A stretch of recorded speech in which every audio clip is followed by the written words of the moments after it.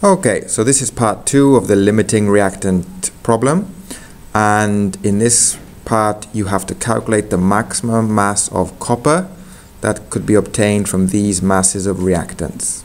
So in the previous video we determined that the limiting reactant is Cu2S, and here we have the balanced equation, and we also calculated that we had 31.4 moles of Cu2S.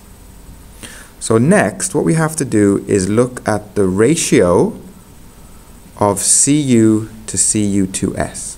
Okay, so if you look at the balanced equation, you can see it's a 1:6 ratio of Cu2S to Cu. It's a 1:6 ratio.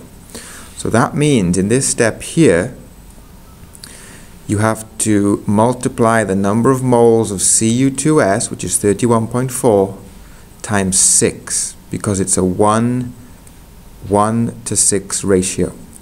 So that means that we can produce 188 moles of copper Cu.